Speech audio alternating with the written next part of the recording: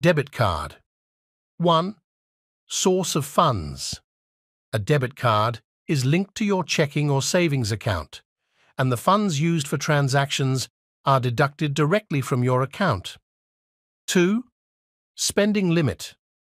Your spending limit is determined by the amount of money available in your linked bank account. 3. Borrowing. You are not borrowing money when you use a debit card. You are spending your own funds.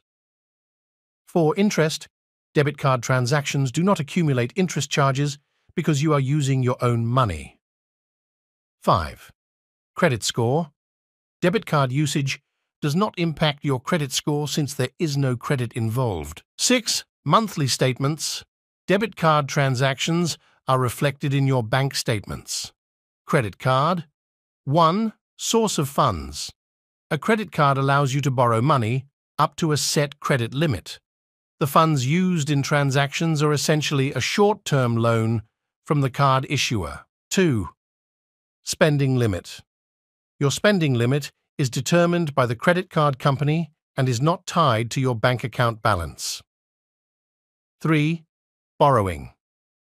When you use a credit card, you are essentially borrowing money that you need to repay later, typically on a monthly basis. 4. Interest. If you don't pay your credit card balance in full each month, you'll accrue interest on the outstanding balance. Credit cards have APR, annual percentage rate, associated with them. 5. Credit score.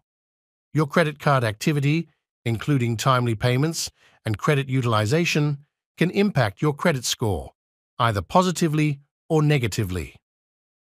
6. Monthly statements. Credit card transactions are listed on your credit card statement, and you'll need to make at least a minimum payment each month. 5. Credit score. Your credit card activity, including timely payments and credit utilization, can impact your credit score, either positively or negatively. 6. Monthly statements. Credit card transactions are listed on your credit card statement, and you'll need to make at least a minimum payment each month. Additionally, credit card usage can affect your credit score, while debit card usage does not.